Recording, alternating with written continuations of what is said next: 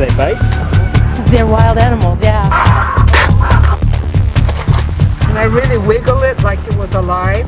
It doesn't look good at all. They're just swamped. Yeah, I'd say it's gonna be really scary. Fix them up. Let them go. Can you just tell me what's going on? I wish I knew, honey. It's a disaster.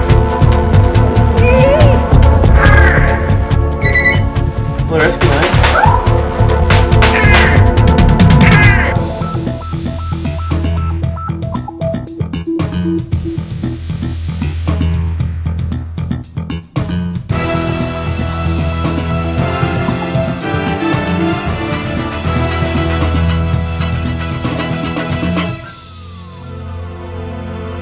Last time on Eyewitness, we've come to the Marine Mammal Center in San Francisco during what's turning out to be their busiest season ever. El Nino is causing huge numbers of animals to come in and threatens to overwhelm the vets and volunteers. We've actually taken in, I think, somewhere in the neighborhood of 600 animals since November. Manuel rescued an elephant seal who looked near death. Fortunately, he was in time, and the animal will be all right. His name is Winner. He's going to come through. Okay, good. Kelly had to deal with someone with good intentions doing the wrong thing. They have it in a what? They have it in a bag? Marty operated on Rocky for an infection, one of the many problems they're having with the harbor seals. Oh, that's good. Everyone's hard at work, but strangely calm. You very busy today? It's just everything happening all the time. Yeah.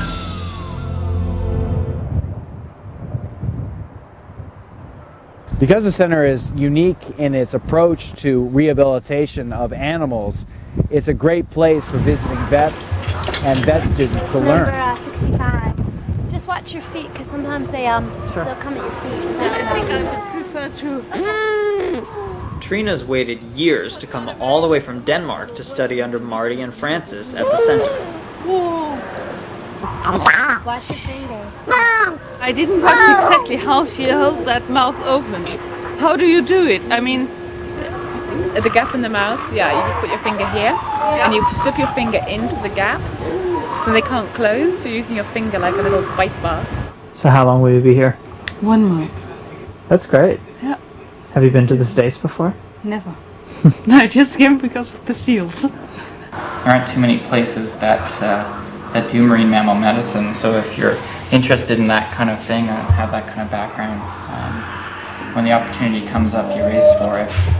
Just because we see so many animals and we do so much. Charlie the sea otter pup is one of the rarities that Trina would never get to study anywhere else. Usually about 5 shrimp, 2 or 3 squid, and then a handful of clams. 3 shrimp. 5 shrimp, and then 3 squid, and a handful of clams. Okay. That should be enough. And don't forget to peel the shrimp. 5 shrimps and 3 Squid. squid. The long things with the little leggies on them. So is Marty trying to... He seems like he spends a lot of time Teaching? sort of teaching people here. Yeah, he's really good. He's really good. They both are. I don't know the answer. Either basophilic granulocytic leukemia, which I'm kind of hoping that's no. While Trina's at the center to get hands-on experience treating animals, Jen, another vet student, is here to do research. We don't have, but if we did have, that would be hyper. We'd been looking for somebody to really take time to dissect out a harbour seal and look for this herpes virus that we've been finding. But to do that, it takes about 3 or 4 hours to dissect every little part of the harbour seal out. So that's what Jennifer did when she came here. And then she worked in the lab with Don King at Davis. Between herself and Don King and myself, you can know a little bit more about the herpes virus. Marty just told me that Charlie had a procedure done on him a little while ago, and apparently he popped open his sutures, so they have to take him down to the hospital again and do a little more work on him. Doctor, we have your patient. You know, at this stage of the game, this stage of my career, I just like the clinical medicine, so it's looking at animals, trying to figure out what's wrong with them, trying to figure out how to figure out what's wrong with them, and then doing what's necessary. and pinch them at this. Maybe it's the language barrier, but Trina doesn't seem so on the ball. They have to walk her through everything, and hopefully by observing and assisting Marty and Francis, she'll catch on by the time she leaves. How's your patient, Doctor? So far so good. We placed the sutures a little more tighter than previously. The trick is that you want it tight enough so that the rectum doesn't prolapse, but at the same time you want him to be able to defecate, of course. Okay, Charlie says he's getting out of here. While Trina was helping Marty and Francis with Charlie, I took a ride up to UC Davis with Jen. Does this go for credit? Nothing. Nothing. This goes because I have this amazing interest in what they're doing. Right. And they're willing to, let me come out and help. And like, when do you ever get the opportunity to work with marine mammals? Veterinary school is great, but there's a lot of things you don't learn. Like, you don't get to run PCR, and you don't get to find out how people discover, how to treat diseases. And you just kind of prescribe, but you never get to know. This is the virus, and this is how we found out what the virus looks like, and this is how we found out how to treat it. This is how we found out we can't treat it. And that's just what we're doing by dropping Jen's samples off with Don King, a marine virologist, who's trying to figure out this herpes dilemma. We're at the complete other end from the animals. We don't see the animals on a day-to-day basis. From our point of view, we use the centre as an ideal way to get hold of samples, because it's an excellent place, and without the centre we wouldn't be able to get the sample quality which we need to do the tests and to discover the things that we're trying to work out. Now that Jen's given the samples in for testing, there's a long wait for answers about what exactly this virus is and what, if anything, they can do to stop it. Meanwhile, the animals keep dying. It's just going downhill. The infection rate is rising in the harbor seals. No one knows exactly why or how to stop it. We got an emergency.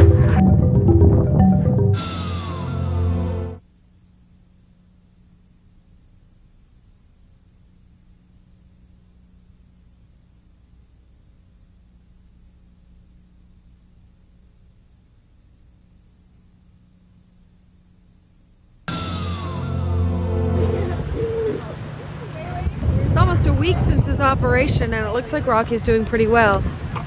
So maybe Rocky will be one of the harbor seal success stories. I hope so.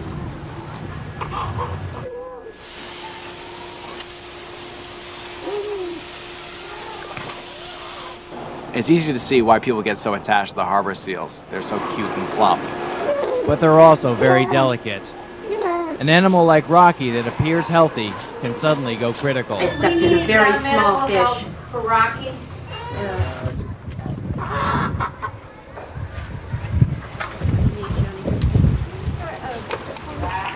We got an emergency here.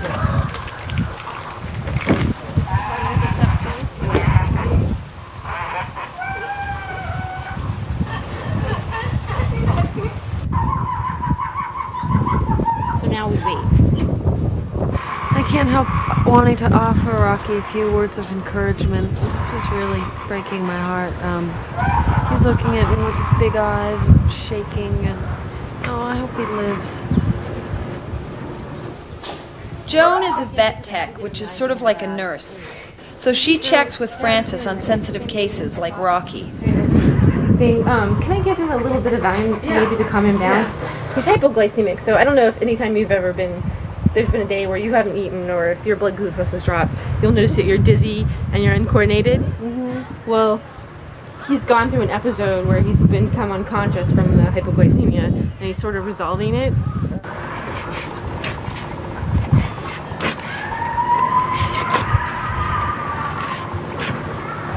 Alright, sweetie pie, this is a really short line, I understand that.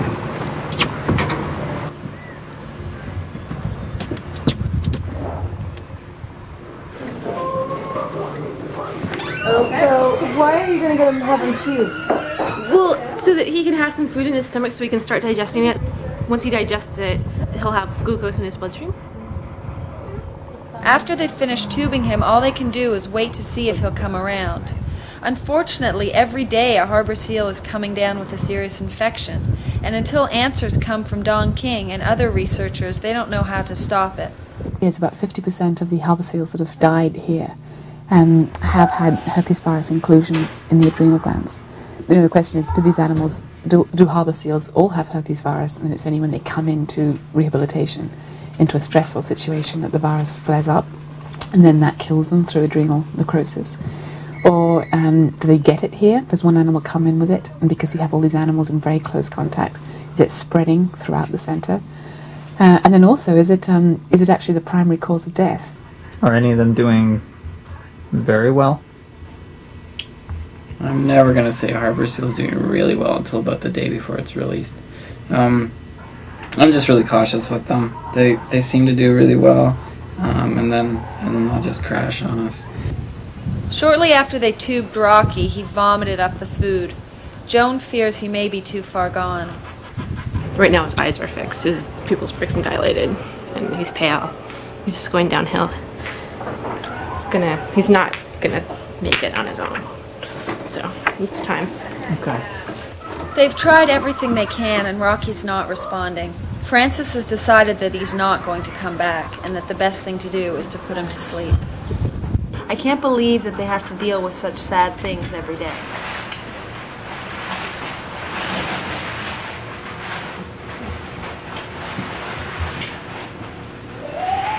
This is sort of a surprise, because as far as I knew, he was doing fine. It was sort of a bummer. Yeah. A big bummer. There are now over 100 mouths to feed. There aren't enough hands to deal with the number of animals coming in, and there's a real need for new volunteers. The day crews are struggling to keep up with the work. They do more feeds than the night crews do, and they have less people. It's a long, hard day.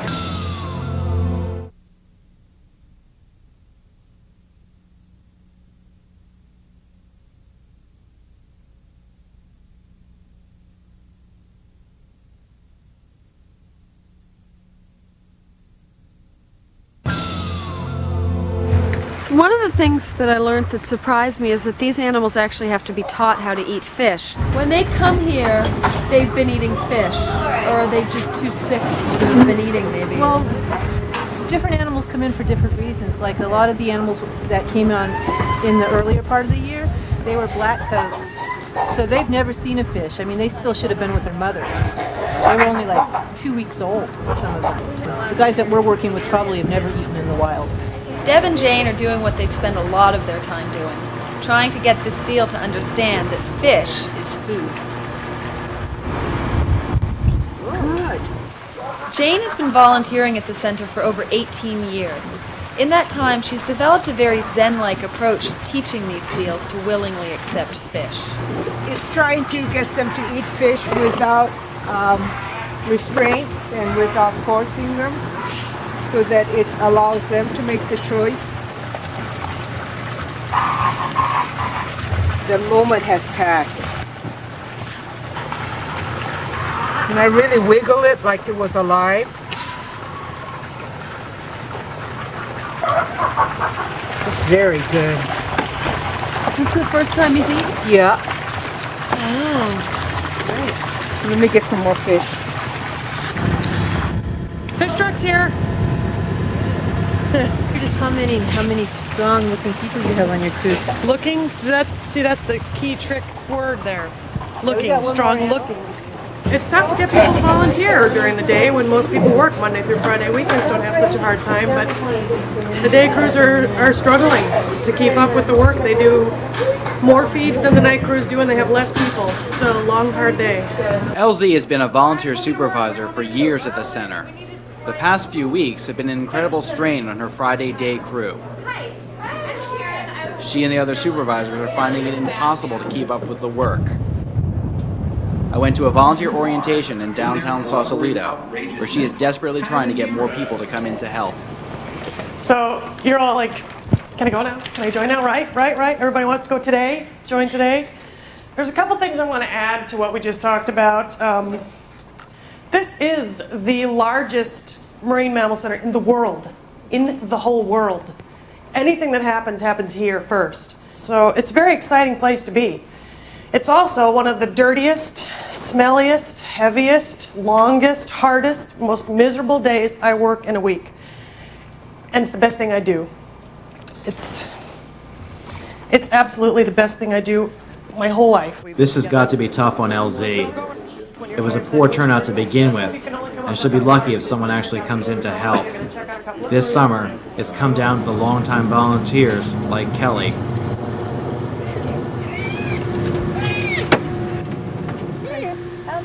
I don't think he'll be getting all shrimp tomorrow, because once he starts eating them, he doesn't eat anything else. So how come he was allowed today? I think because of his surgery. No more. Bite me. Kelly's great. She supervises a night crew, attends to Charlie several days a week, and she treats children as a pediatric nurse. He gets his paddle feet going when he's grooming his I'm tail. amazed she sleeps or has a personal life at all. I mean, I just love doing this, and I've always loved volunteering. And when I started working here, I just would come on Wednesday nights, and then all these little things started creeping up. I see my husband for like 4 or 5 hours in the evening, and he just got so irritated with me. He was just like, I just think you're spending too much time at the Mammal Center. And it's true. I mean, it is a commitment, but it's also what you make it. And I think that what we're doing here is really important work. But I mean, chances to do something like this with this guy, I mean, you just can't pass that up. It's just, I mean, we may never get another otter again, you know?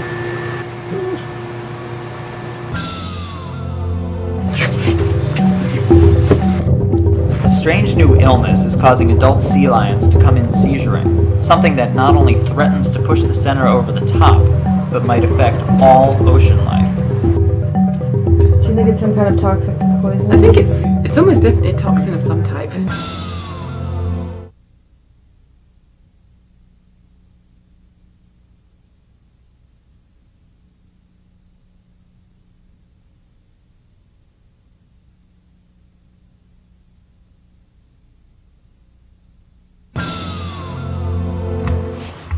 Tracy, Tom said there was something going on with an elephant seal. Some strange behavior or something. Actually, it's another female sea lion. It's the same behavior that we've been seeing all week. We're just hoping to catch it on tape so that we could have something to look at, you know, later on to compare to. I don't know if you've been around here the last couple of days. We've had probably about 5 female sea lions coming up from the San Luis Obispo area, all showing similar neurological signs. And most of them we've euthanized. We still have one alive right now. And on necropsy, we're finding that their hearts all look really strange, but we're not finding a lot of other stuff. The starving pups were bad enough, but now with these adult sea lions coming and seizuring and most of them dying, it's a different story. The way Marty explains it, because the marine mammals are at the top of the food chain, this illness might be an indication of something seriously affecting the entire ocean environment. Trina, what are you doing? Is that a seizuring sea lion that you have there? This is a slow one. She's doing full tox and ECD and everything for me. Okay. Are these the sea lions that came up last night? Yeah. I guess there are 3 all told that were seizuring. And, What causes these seizures? That's the question. Oh, that is the question. Yeah, okay. That's the big question. So now we have several sea lions from this general area that are seizuring, so it looks like it's some kind of, the little bells start ringing us and some kind of outbreak of something. Marty and Francis don't seem to be sure exactly what it is that's wrong with them, and so they're scrambling to try to take care of the animals, give them drugs, get samples from them, and try to keep them alive. They were in the full stiff body. Your day off, Francis? Yes, today's my day off. What are you doing Tara. there? I'm just trying to find out what's happening with these animals. And also, because everyone's so busy, it's going to give me a time to just go through all the records and see exactly what's happening. Marty's conducting some tests on the sea lion to see if he can figure out why this and some of the other sea lions have been having seizures. Is this one going to be tricky because the animal's so big? Yeah, I'd say it's going to be really scary, and guess who gets to do the head? Me? Yeah. We have these big females that are coming up from south of us, all exhibiting the same signs. what I'd like to do with her is actually treat her for a possible toxin, starting her on antibiotics to cover, but also try and get some better samples from a live animal so that we can get a better idea as to what's going on, because she's, I think, number 5 or even 6 that has come up with the same sort of signs. When we first showed up, it seemed like they had their hands full, but now there's so many animals, they're really in the weeds. A problem right now is that we have 2 super cool -80 freezers, and they're both full. Oh. And so as it's Memorial Day weekend, we thought we'd shift some of the stuff that's in that freezer up to Davis. This is a huge problem, and there's not much time. They're sending samples from the seizuring sea lions to researchers all over the country. For the second time in a week, Jen and I are going up to Davis to bring samples to Don King so that he and his colleagues can start to hunt for answers. They're still wrestling with the possible herpes epidemic, and now we're bringing them another, deadlier mystery. We might want to use these. It's day 2 now of whatever it is that's going on, and the number of seizuring sea lions is increasing dramatically. It looks like the outbreak they feared is happening. I'm going to start taking blood. We got 8 more of these sea lions in last night. Do you think it's some kind of toxic poison? I think it's almost definitely a toxin of some type. You're doing the tubing. She's helping me. While Francis gets samples from the dead, Marty organizes the crews to deal with the living. Suck out so you can get anything. If you can't, just pour in water, then suck it out, and then shut up. Especially, I've had it with you. You're fired. I'm laughing at her, the faces she's making. I know. It's strange. It sounds like something big is happening, and there's definitely a lot of activity. But I can't tell from everyone's behavior, because Marty's just as mellow, and Francis's demeanor has remained unflinching. I mean, we're up to 38 adult seizuring animals right now. So that are on their way and here? Yeah. And then apart from that, we have our other 110 animals on site anyway, our pups and our starving sea lions. So one of the problems we face right now is we're keeping these animals on a separate water system in case there's a toxin in their feces that might poison the other guys. But we're getting full. We're getting really full. Next time on Eyewitness, Francis tries to handle the casualties at the center. Tom goes with Marty down to San Luis Obispo, where the seizuring sea lions are stranding in huge numbers. Another good example of marine mammals as sentinels of the environment. Estimated time of departure, anyone? With animals being rescued up and down the coast, Brian and Kathy have to arrange all of their transportation up to the center. I don't think I have anybody here who can drive them up to Sausalito.